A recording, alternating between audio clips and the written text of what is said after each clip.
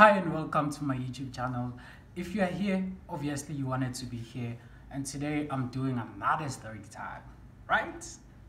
From the last video I did say this is fun. This talking to the camera seems so fun, so I wanted to do another video.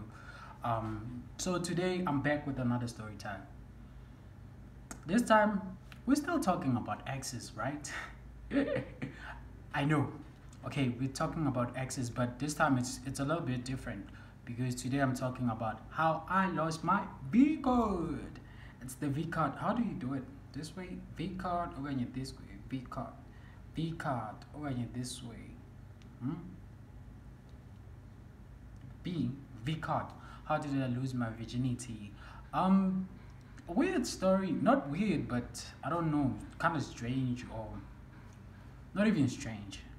I don't know how am I gonna say this story sounds or whatever, right? So I'm by the way, I was like a late bloomer around 19. That's when I started having clove. My friends, most of my friends like they started having clove around like 16. Yeah, 16, 15. That's the age where they started, most of them. Well, I was a late bloomer because I started when I was 19, which was pretty late for compared to them. But I wasn't rushing on anything. Not to say I didn't want to. I did want to. You know, you do feel like, yeah, I need this, because at the end of the day you end up passing a nut. You know, if you know what I mean, you end up passing a nut. You end up passing a nut. So at the end of the day, I mean, the urge, the feeling it gets stronger every time you grow older, because puberty and all those things you get to be, you know, I'm told. But back to the story. So I had this one ex of mine. We dated when I was doing grade, I think 8 and 9, late grade 8, moving into grade 9. Grade 9, the whole of grade 9. Yes, late grade 8, early grade 9, and then the whole of grade 9. We were together. We were dating until December grade 9. That's where she changed. Yeah, well, not necessarily December. Let me say the beginning of grade 10, because now I had moved from the school that I was in to another school. So I left her Daiso until in that school. So when I moved from that school, so she kind of like changed towards me, and then at the end of the day, our thing was just like was done. Yeah, boy. So it was done. She found, how did I find out that me and her were over? Is when I saw her with her new boyfriend. God damn, bro, I've been through a lot. When I saw her with like her new boyfriend, I knew like it's shy, it's over. But I didn't wanna like accept that it's shy, so I kept going back trying to get her back, but it didn't work.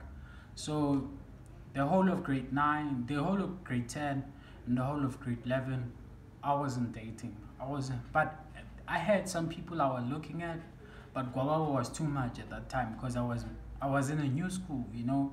Guababa was too much, like it hit me very hard. So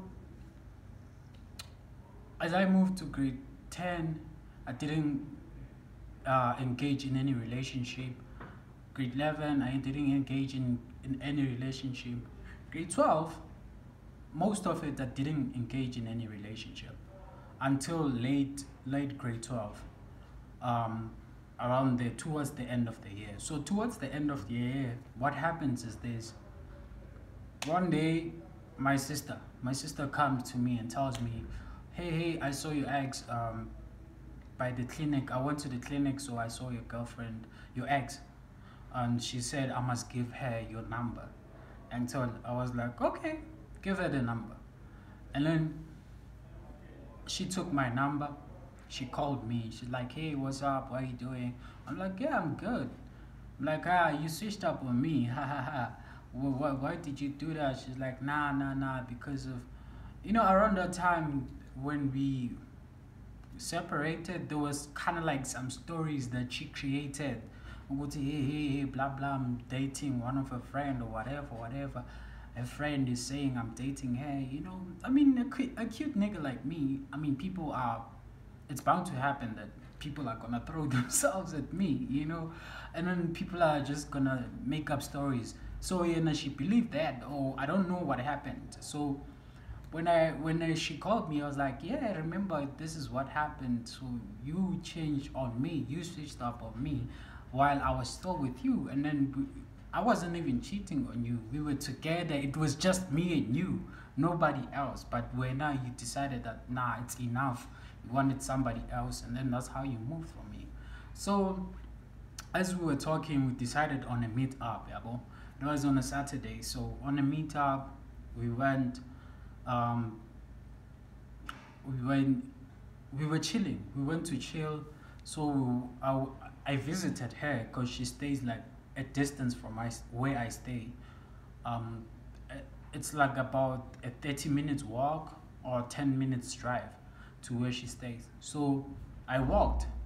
I don't have that much money to waste. 30 minutes is it's just 30 minutes. I can get there. So I got there 30 minutes I got there, we chilled. Um, After chilling, we walked around her neighborhood, and then we got some like drinks. We got like a drink, and then we got some cookies. Those what do we call them? Toppers. Yes, toppers. That's what we got. We got those, and then we went to chill in some like it's.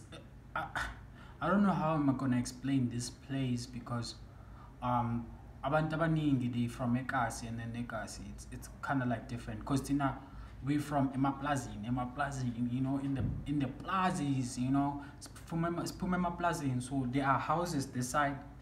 When there's houses this side going that way, there's like a bushes in between, and then on the other side it's also houses, yabo. So when people there's a pathway where people walk going to the other side. So we were just like chilling in those bushes, yabo. But her neighborhood is this side. We were just chilling, not far from where she stay, because the grounds are also the soccer field. They are where those bushes are. Those on the other side. So we were sitting on the other end of the bushes and the neighborhood and the soccer field. That's how. I don't know if I'm explaining this right, but you get me. Whatever. That's beside the point. Why I'm creating that picture will come later.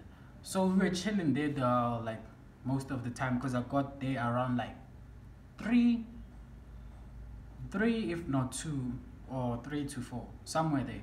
We chilled for the most part of it. We chilled, and then we were talking, discussing how, why she did what she did, and what happened. And so we discussed until it was late. It was dark. It was getting dark. As it was getting dark, so I was like, okay, fine. Since it's getting dark and I'm walking back, so I need to rush so that I need to rush back so that I don't didibane netsotsi ukuyabona endleleni. So I want to just go back and then be fine. So she was like, okay, fine, then couple me to home, take me home, and then you leave after that. And then we as we were walking, talking, and then as we were about to reach their houses, we were at the end of the houses of the neighborhood. We were just like this is the first house, this is us. We just chilling there, talking, and then you know what happens, bruh. I just pulled it close, so I was like, come here. And then we had a kiss. Bruh, that kiss was like the most fire kiss that I've ever had.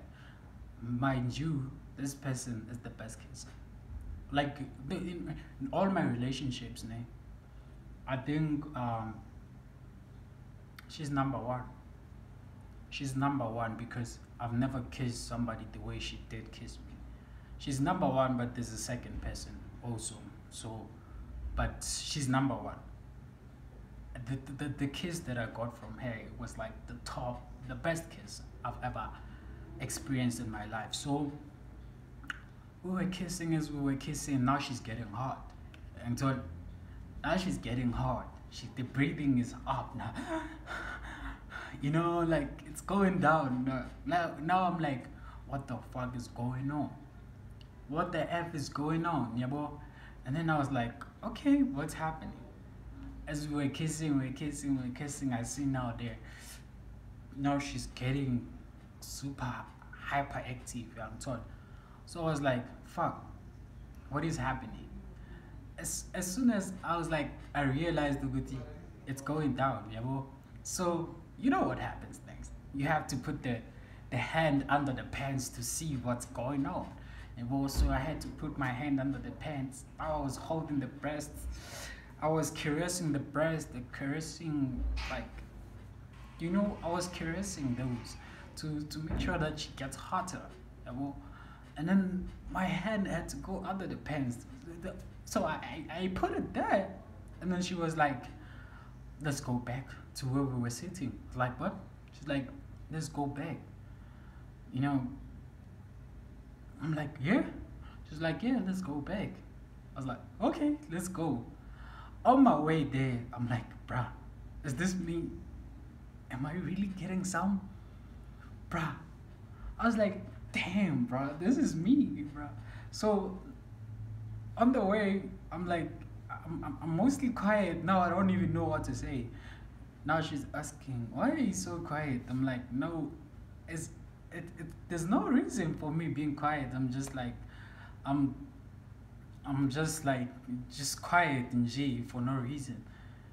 And then we get there, and she asked me, Guti, where can we go? Can we go that side to this way so that people won't see us? Because where we were sitting, like people pass, they pass there, they pass through where we were sitting. So like, let's just go deeper into the bushes so that they don't see us. I'm like, eh, bro, this girl really wants it. She wants to get it. I was like, okay, fine, let's go. And then we went deeper into the bushes. As we went there, she started undressing. I'm like, eh, it's happening. I don't even undress her. She does it for herself. She started undressing, and then putting her clothes right there. I'm like, it's happening, Mosa. Now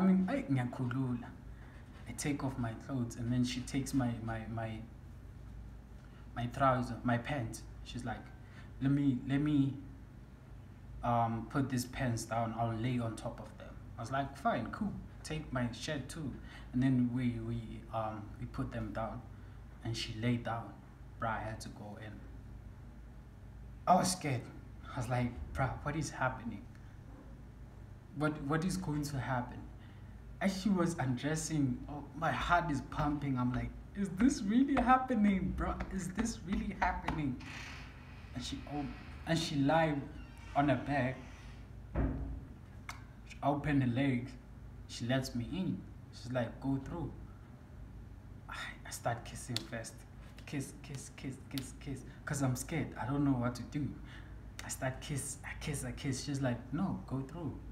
I'm waiting. Hey, and then she takes it. She's like, I'll do it myself. And then she put it in, and we're like, brah, dang, brah. And then I go in. I'm like, pa. I do like 3 strokes or 4. I'm sure. I'm like, pa. If you're a guy, you know what happens. The tip of the your thingy, it tears on this, that part where it tears. It feels like now as you are like putting it in, it feels like something is like yeah, because your skin teared. You got it it teared apart. yeah, you got my point, bro. And then as I try to go in, I feel like I'm like, what? What did she put inside her thingy? What is inside? It's like my thing is like it's feeling pain now. I'm like, damn, what is going on? As I move it in, as I get it, put it in, it's like I'm feeling it's like now I'm forcing. Now I can't do it because now the thing hurts. And she's like, can I help you? I'm like, yeah, you can do that. And she start helping me. As she's helping me, and then I go, pa, pa, pa, pa. I let the soldiers run. Ta, ta, ta, ta. Then I shoot. I'm like, fuck, I'm done. And then I continue like just a little bit with the flat tire. And then I was like, bruh, I can't continue. This thing hurts. Well, I can't continue. And then she's like, are you done? I'm like, yes, I'm done. I was like, I can continue, but my thing hurts. I can't continue anymore. She's like, are you done? I'm like, yes, I'm done. Let's leave. And then we start dressing up and then we leave. On the way I'm also quiet too. I'm also quiet. I'm like, I don't even know what to say. She starts complimenting me. She's like, yeah, that was good and and I'm like, really? She's like, yeah, that was good. I'm like, oh, thank you. That was good too. You know, I enjoyed that. And then after that, I went back home. I was happy. You know, I was happy. I was happy that at least I'm out of the game. Like I'm now like part of the gang. I'm part of the squad. I'm part of the people that now are hating it. You know. So I was like happy. I was like, yes, oh my god, I finally did it. Yeah, well, and that was it. That's how like I broke my thingy. I broke my V cut, and that's my story. You know, the strange thing is that after 2 years, this girl comes back and tells me, and then after 2 years, I hate it, and then after that, I've never seen her again. After we've had stuff, I've never seen her again. Strange thing, it's like she disappeared. That's it's like when a guy hits you with a one night stand or one hit wonder and then gone. That's what happened with her. Now I try to contact her. Can we see each other again? She doesn't pick up the phone. She doesn't respond anymore. Or when she responds, she makes up excuses. Like, she can't meet with me because she's busy or she's out. She's somewhere. She wants to visit family. You see those things. So I was like, aye, bruh, it's fine. Let me forget about her. And then I moved on. Got somebody else. But that's the story. If you enjoyed the story, make sure you like, comment, and subscribe. Until next time, bye.